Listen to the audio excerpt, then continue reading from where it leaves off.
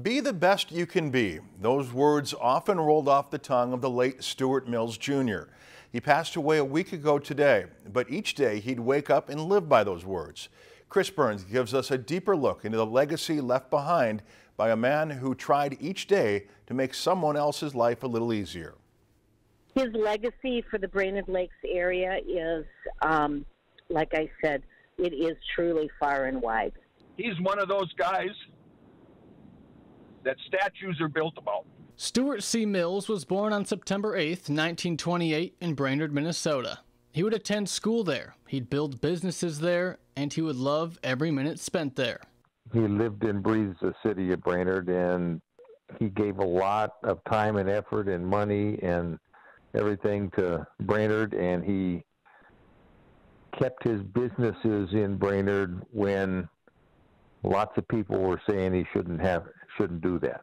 He would leave Brainerd for a little while. He attended the University of Minnesota, finished his business administration degree at Hamline University, and would travel the world defending our country as a member of the National Guard and serving in the Army, all the while never changing who he was. His love of country, his love of community, and his love of family, ran very deep with him.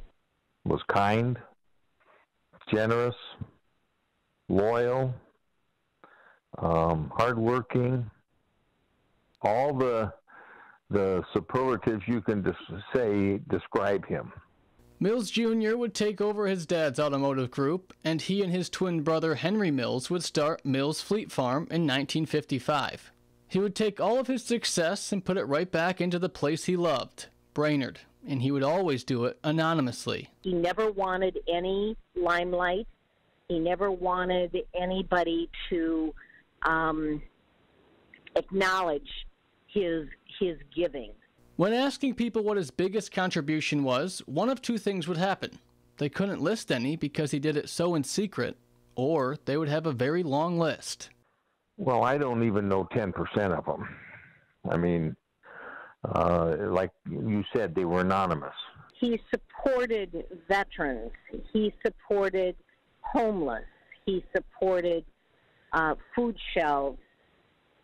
He supported the activities and events that put Brainerd on the map.